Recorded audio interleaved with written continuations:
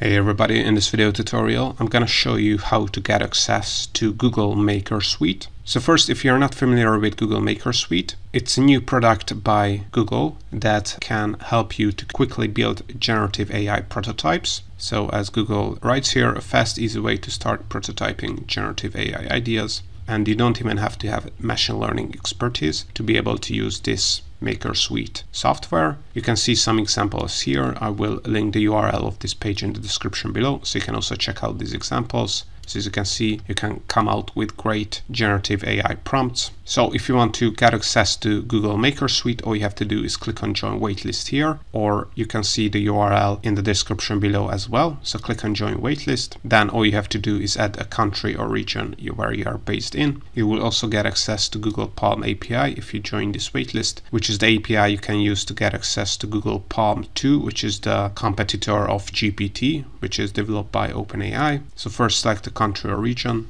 then add your profession, then add a reason why you want to use Palm API and MakerSuite, then click on Join with my Google account, and you will be added to the Google Palm API and Google MakerSuite waitlist. And when you will get access to these softwares, you will get an email from Google that now you can start using Google MakerSuite and Google Palm API. So all in all, this is how to get access to Google Palm API and Google MakerSuite.